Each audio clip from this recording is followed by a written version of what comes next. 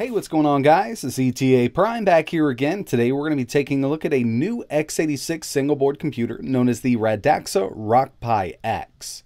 So yeah, this is an Intel CPU based single board computer. It's the same size as a Raspberry Pi 4. We have full size HDMI, a quad-core Intel CPU, 4 gigs of RAM, and 32 gigabytes of internal storage using eMMC. And this one here comes in at $75. And it looks like they offer several different models, but the only one that I've really seen online right now is the 4 gigabyte model with 32 gigabytes of internal storage for $75. But as you can see here, they have a Model A and a Model B. If you're looking into getting one of these, I would definitely go with the Model B because it has PoE and AC Wi-Fi built in. Real quick, I'll just give you a size comparison between the Raspberry Pi 4 and the RockPiX. As you can see, they're laid out in the exact same way, except for the full-size HDMI on the RockPiX. So most of the cases for the Raspberry Pi 4 will not work with this. And you might have already noticed that the CPU is actually located on the bottom of the RockPiX. So if you did have a case for the Raspberry Pi 4 that you modified, we still need to cool this Intel CPU on the RockPiX. And unfortunately, it doesn't come with a cooling solution. I believe they offer one on their website, but I do have a lot of little heat sinks laying around, so I'll be able to sufficiently cool this unit for all of my testing. As you can see up front here, we have a full-size Gigabit Ethernet port, 3 USB 2.0 ports, and 1 USB 3.0 port. Over here, we have a 3.5mm audio jack, full-size HDMI, and USB Type-C for powering the board. But there is a catch to sending power to this unit over USB Type-C. This will not work correctly on 5 volts, so you need something that's 9 to 12. So a quick charge or a PD power supply is required. On the back end here, we have a status and a power LED, plus the power key and an external power key adapter. So if you do want to add an external power key, it's just a 2-wire button. It will work with this unit. The RockPiX does have Wi-Fi and Bluetooth built in. It's Bluetooth 4.0 and 802.11 AC Wi-Fi. This also comes with an external antenna. It's got a GPIO layout just like the Raspberry Pi 4, 40 pins. It also has a display connector, a micro SD card reader, and a spot to put an RTC battery. So what kind of specs are we getting here with this $75 single board computer? Well, for the CPU, we have the Intel Aton Z8350. We have 4 cores at 1.44 GHz with a burst up to 1.92. Built-in Intel HD graphics up to 500 MHz, 4 GB of LPDDR3 up to 1866. 32 gigabytes of built-in eMMC storage, plus we can add more storage via the micro SD card slot or USB. We also have 802.11 AC Wi-Fi, Bluetooth 4.2, and since this is running an Intel X86 CPU, there's a ton of different operating systems that we can run. A bunch of different Linux distros, Windows, Android. I mean, the list goes on, but for this video, I'm actually going to be testing out Windows 10 because that's the first operating system that I installed on it. And by the way, I use the OEM image from Pradaxa's website. It has all the drivers pre-installed, and this is how it's meant to run Windows 10. You can also install this over USB like you would with any other laptop or desktop, but then you got to kind of run through and download the drivers. Now, if I was to go ahead and test this with no heatsink, we'd be throttling that CPU all day. And this doesn't come with a cooling solution, but I do have a lot of stuff that I could add here. And I think I'm going to be going with this little heatsink here. It's aluminum with a fan. And as long as I can stay under that thermal throttle temperature, it'll work just fine. And I will let you know as we're making the video if this one worked out. If not, I will move over to something a little beefier. But just keep in mind that with all of the tests you're going to see in this video, the CPU will not be throttling. Alright, so here we are. I've got a bunch of stuff installed. I've updated all the drivers. I've set my power profile to ultimate performance, and I've also disabled all of the effects on screen for Windows itself. As you can see, we have that Atom X86 Z8350 at 1.44 GHz, 4 gigs of DDR3 at 1600 MHz, and the Intel HD graphics.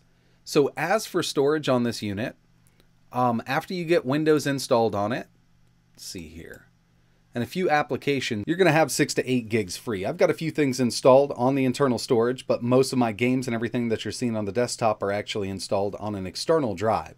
So I've got Chrome, Core Temp, and Steam installed on the internal drive along with Windows 10, and I have 6.29 gigs free. Now, before we get started, I do want to mention that this CPU was actually released Q1 of 2016, so it's a little over 4 years old now, and when it comes to these low-powered or mobile chips, they're pretty outdated after a few years. But either way you look at it, I still want to test this thing out. I ran a couple benchmarks. First thing was Crystal Disk for the internal eMMC. And when you look at it here, it is definitely a lot faster than a micro SD card, but it has nothing on a cheaper NVMe SSD or even some SATA SSDs. It's still quick enough for a little board like this. Next thing I ran was Geekbench 5, single core, 186, multi, 595. Definitely pretty low in the whole grand scheme of things. Okay, so let's jump into some real-world performance. Let's say you want to get one of these just to use it for email checking and web browsing. It will work just fine, whether you're using the Chrome browser or the Edge browser. I chose to use the Edge browser here. I'm not going to fast forward anything. I just want you to see how fast this thing is. And while it's not super quick, it's definitely faster at web browsing than the Raspberry Pi 4 is. We've got this page loaded up. I can scroll through here. While it's not the smoothest that I've seen, it is working. And you can totally browse the web on something like this, no problem at all. I'm going to check out some WebGL performance here. And I want to take this over to the right-hand side. And this is something I test on all of these little boards. FPS is listed here. And we're sitting at 100 fish. Our GPU is pretty much maxed out here. And it's not doing 60. Now my display's not capped at 30 or anything like that. If I go to one fish, we still can't hit it. So we'll take it up to 30,000. You'll see that CPU usage jump on up there. We're at about 4 FPS. So yeah, the newer Celeron chips are way faster than this. I've been able to get up to 1,000 at 60 with, let's say, an N4100 or an N4000. So now we're going to test out some YouTube video playback.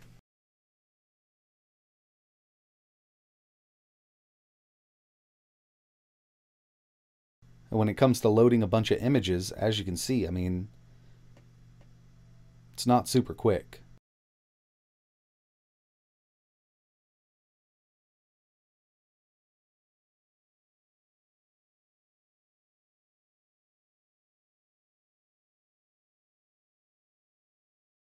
This is just a 1080p video. We'll go full screen with it.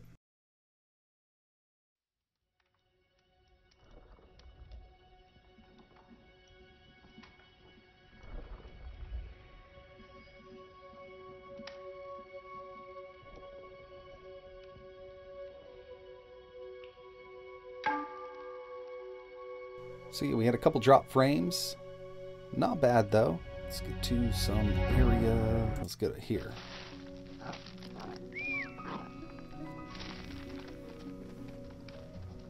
So 1080p playback from YouTube is totally possible on the RockPi X. It's not bad at all, as you can see here.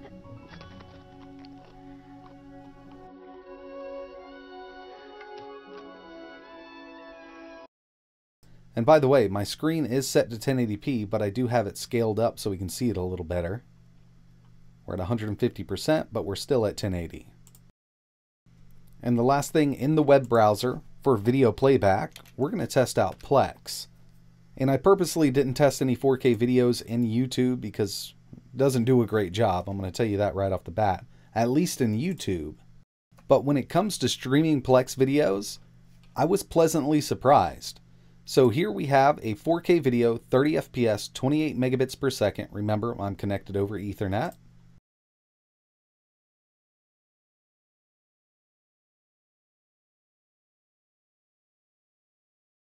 As you can see, it loads right up and it's playing pretty smoothly. I do have my remote playing set to maximum, so this is trying to render it in 4K.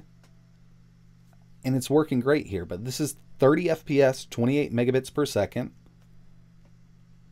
Let's take it up a notch. 4K, 60, 30 megabits per second.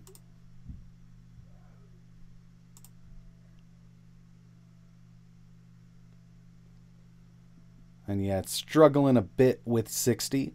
And if I go with something with a higher bit rate, up in the 40s, it will buffer out. It will play until we hit that buffer wall. So, I mean, 4K video playback on something like this is definitely not what it's meant to do. Next up, I wanted to test a little bit of light gaming. So we have the Windows version of Minecraft, and overall, I mean, performance really isn't that bad. I've turned the chunks down to 12, but I still have fancy graphics on. And as you can see, we're not at a constant 60, but if I had this off, I really wouldn't even notice it, and the game would be very playable on this chip.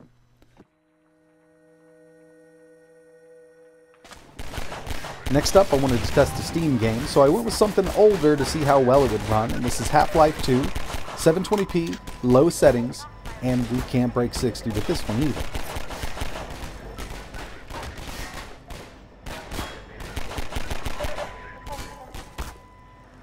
And before I wrap this up, I also wanted to test a little bit of emulation. Here we have Dreamcast using the Redream emulator.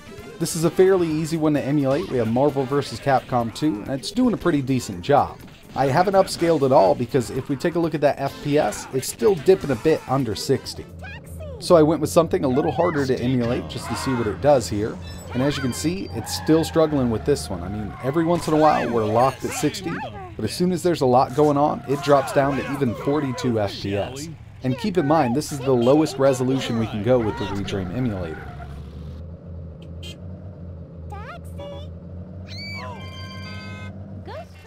Next up, we have PSP using PPSSPP. This is Tekken 6 2x resolution with all the hacks on. It's really hurting here, so I'm going to take it down to 1x. That's going to significantly lower the resolution, but hopefully we can get full speed. As you can see, I got all the hacks on here. And it didn't make much of a difference. So far, this chip isn't looking great for emulation, at least for this higher end stuff. I'm sure it'll do fine with NES, SNES, PC Engine, and things like that, but in the end, I mean, a Raspberry Pi does great with those also. And since I'm here, I figured I'd test out some Gamecube with the Dolphin emulator. We have Soul Calibur 2, and yeah, I mean, it's not going to run these Gamecube games or Wii games at full speed. Okay, so the RockPiX, at least with Windows, isn't giving me great performance, and it really comes down to the chipset chosen for this. The chip in here is 4 years old. It's a very low-end chipset, the Z8350. You can actually pick up mini PCs on eBay and Amazon for around $89 to $100 with this same chip and 8 gigs of RAM. I've actually tested several on my channel in the past few years, and I've never really been a big fan of the Z8350 or this Intel Aton CPU. Now, of course, we could go into this with Linux and get much better performance, and that's the next video I'll have coming out on my channel, so definitely keep an eye out. But in the end, if you're looking to pick one of these up to run Windows on it, and you only need to do web browsing and things like that, it will work out just fine. But don't expect good 4K video playback, emulation, or gaming performance out of a little board like this. The chipset is just way too underpowered.